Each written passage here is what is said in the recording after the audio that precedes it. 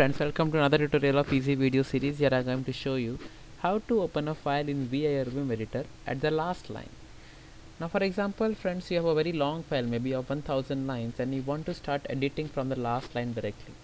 One method is to directly open the file in normal VI space file name and then to go to the last line. Okay, let's come to the practical.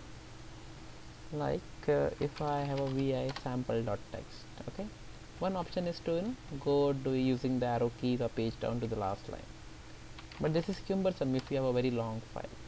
So if you want to directly go to the last line, you can just type vi, give a plus, space and the file name. Because of the plus, you will see that now you are directly the last line of the file.